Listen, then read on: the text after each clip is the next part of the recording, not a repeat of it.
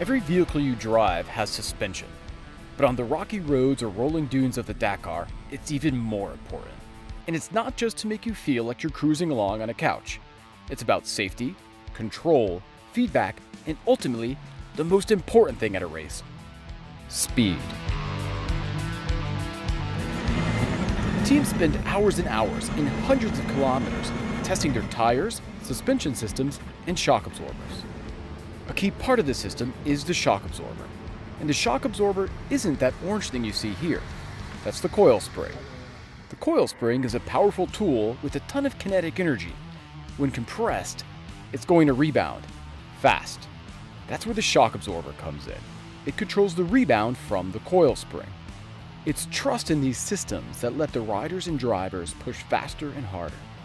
And the big teams will swap out the shock absorber for one that's softer or stiffer based on the terrain of the day. We caught up with Mini X-Raid during one of those swaps. Let's take a look.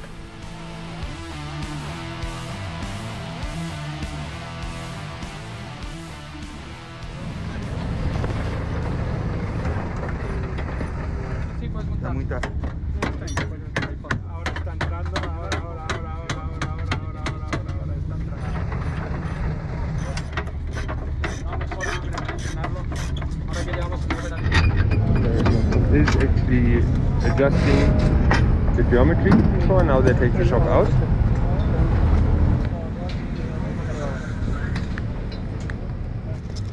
Now what is done, you take the adjustment off so that you can take the spring off. Now it must go to the spring press, as you can see.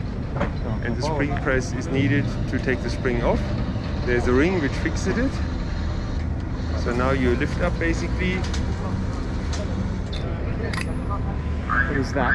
So that's a safety ring. The safety ring has to be taken off. Take the shock out.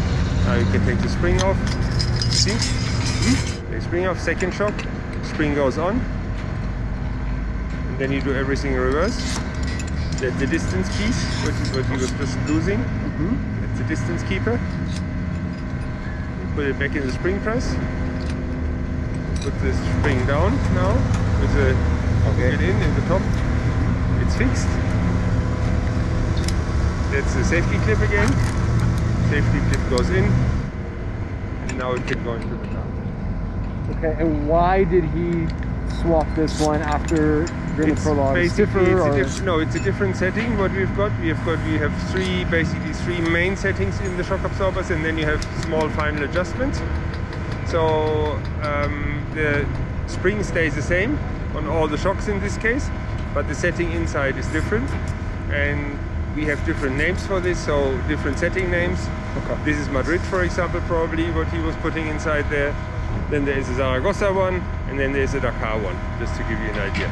Okay, can I share that about the names and the blah, blah, blah? Yeah, you can share this. This is depending where it was tested, basically. Okay, that was perfect. And basically it's back now you see now they're mounted back again, and the shock absorber is basically inside the spring. The spring is mounted on top. There's two fixations with the plate on the bottom and on top. Cool. And you fix bottom and top. Yeah.